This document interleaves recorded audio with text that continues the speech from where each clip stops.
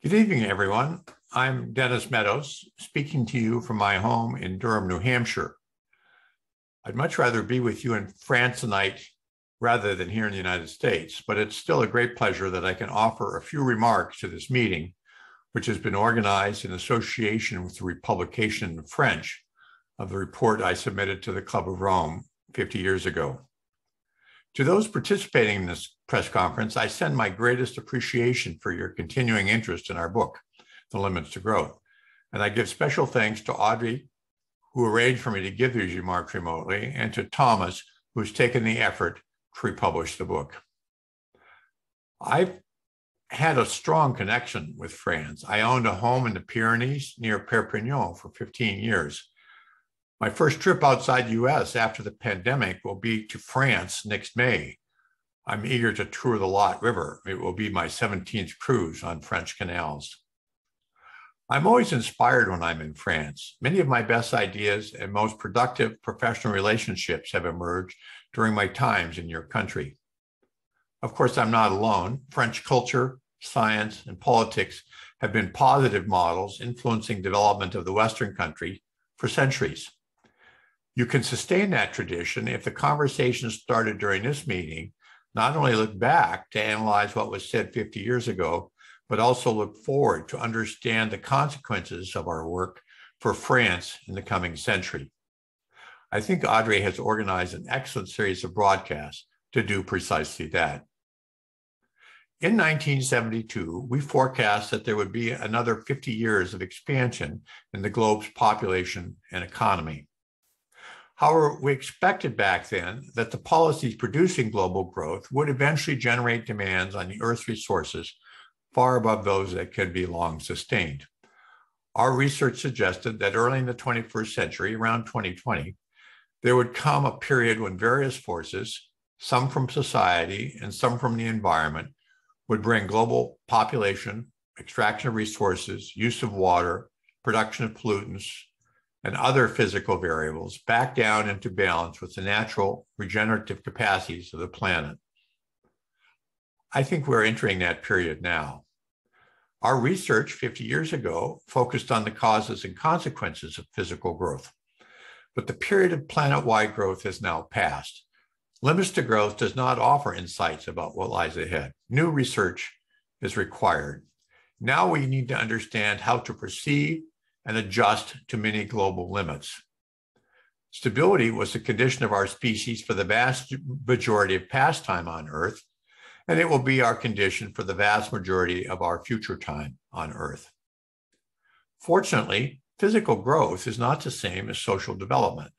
The next decades can be interesting, progressive, and exciting if humanity can accept its realistic options and begin to develop new fields of political policy, economic science, and cultural practice that are based on a desire for stability rather than infinite expansion. None of us would ever ride in an automobile unless we were certain the driver knows how to slow down safely. Unfortunately, for the past centuries, we have been riding in a global economy driven by leaders who have not the slightest idea, indeed, not even the slightest interest in how to slow down safely. In a world without limits, you never need to slow down, but the planet Earth is not that world. It has limits, and we've passed many of them. Our global society, population, energy use, industrial production, etc., will now decline, whether we wish for that or not. The uncertainty is not about whether growth will slow, but whether the brakes will be applied by us or by the global environment.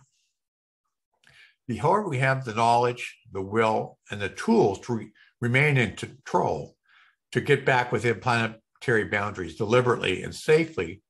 There's still much to be learned, many questions to be answered. I believe identifying and answering those questions could be the most important and exciting challenge facing us today. I'll give a few examples of the hundreds of questions we must answer. How can a society support its younger, its older, and its poorer members with a labor force that is declining rather than expanding? What economic incentives can lead industry towards fully recycling its materials? What fiscal policy should govern the issuance of debt when there will no longer be expanded resources in the future to pay it back?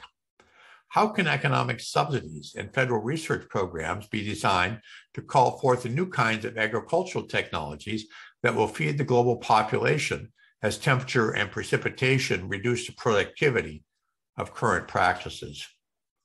What will be the impact of inflation in a steady state economy?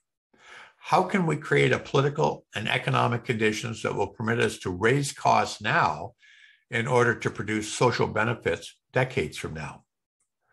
Climate change is just one of the many global problems that will remain unsolved until we learn how to do that. Interruptions to the global supply chain are showing us the costs of going too far towards centralization and efficiency. What new economic and political policies can we design to call for more resilient production systems that will accommodate the shocks that are coming? How can society reward those who develop technologies that protect rather than exploit the Earth's resources? How can we achieve equity in a society where total wealth is no longer expanding?